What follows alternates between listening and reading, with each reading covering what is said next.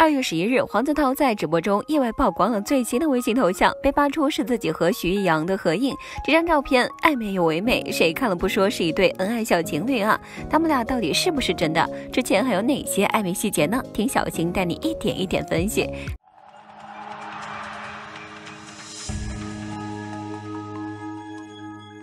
Hello， 宝宝们又见面了。黄子韬被曝光的头像是个缩略图，但依然被扒出了原图，可以看出是黄子韬和一个女生的合影，两人都穿着纯黑色的衣服，整个就是情侣度假的氛围。翻看徐艺洋的社交平台会发现，他曾经晒出过一组极其类似的图片，从海浪、沙滩到穿着打扮，都和合影中的女生一模一样。对比之下，几乎可以确定与黄子韬合影的女生就是徐艺洋。徐艺洋晒出照片的日期是1月10日。同一天，有网友在社交平台发文表示，自己在三亚偶遇到黄子韬和徐艺洋同游，并喊话黄子韬要有点担当。这一言论在当时引发热议。除此之外，徐艺洋晒出的这组照片中还有一张十分抢眼，这张照片的背景似乎是他在度假时住的别墅，而黄子韬此前晒出过一张一模一样的照片。其实黄子韬和徐艺洋已经不是第一次被传出恋爱绯闻了，但所有当事人都不愿公开承认。黄子韬曾多次公开否认恋情，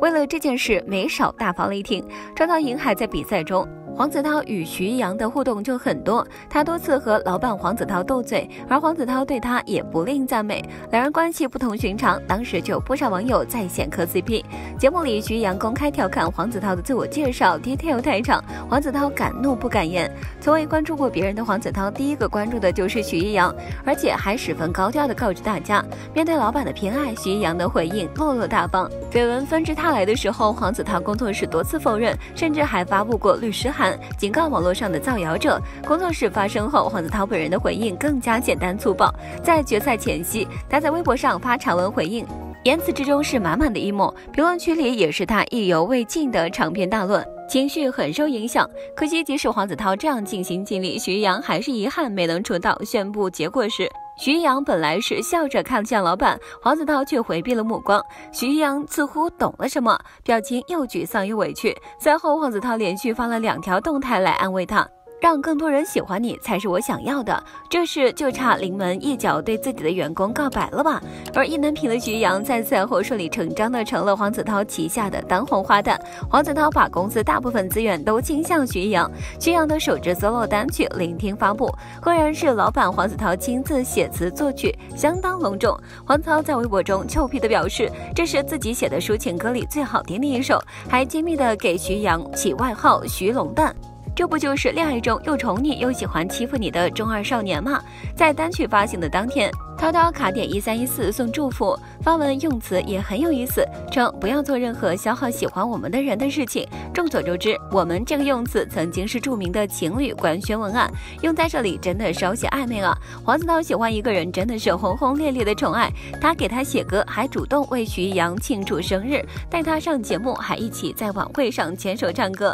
两人合作中最令人印象深刻的还是徐艺洋和黄子韬晚会上表演的冰淇淋。湖南卫视818汽车晚会，黄子韬和徐艺洋在舞台上惊喜同框，合唱超默契，牵手互动摸头杀一个不落，现场甜蜜度爆表。黄子韬和徐艺洋好甜，更迅速登上了热搜榜，网友们纷纷惊讶直呼：你们真的没有在一起吗？黄子韬作为一个把微博当朋友圈的艺人，曾经公开过很多次聊天记录。黄子韬给徐艺洋备注明是徐老板。要售楼，原来黄子韬才是老板娘。涛涛在正文里说自己学会了预计徐艺洋的醒来时间，聊天记录里可以看出10点51分，徐艺洋一发消息，黄子韬就是秒回的。咱也不懂这种没营养的琐事为啥要晒，可能有些人就是爱秀。转账事件，黄子韬耍坏骗徐艺洋转账，就是说真的很像一些拌嘴情侣。徐艺洋在评论区的留言有点撒娇的意思，粉丝那个时候居然没有觉得不对劲。徐艺洋曾经cos过一组动漫形象，然后过了段时间，黄子韬的个人社交平台上就发布了一张图片，图片中有2个动漫人物，一个动漫人物正是前不久徐艺洋cos过的角色，另一个就是黄子韬的动漫形象。并在发文中配了好多啊字和一个害羞的表情。去年两人直播连麦，黄子韬让网友问徐艺洋真心话，结果还没看几秒弹幕，自己就开口问他你喜欢黄子韬吗？徐艺洋质疑自己这边没看到那条弹幕，黄子韬着急反驳说他那边才能看到，绝对是小情侣的暗戳戳秀恩爱吧。上一秒逗徐艺洋我不想听你别唱了，下一秒盯着唱歌的徐艺洋眼神温柔到能掐出水。虽然是老板和员工的关系，但毕竟男女有别，如此频繁的互动不免让人生疑。黄子韬当天晚上直播时这样对网友们进行回应，这是我辛辛苦苦捧出来的人，你们却说是我女朋友，哎，这是我的妹妹，我公司里的艺人，但是如果你们非要说是我女朋友，我也无所谓，毕竟这也是热度，大家想送就送呗，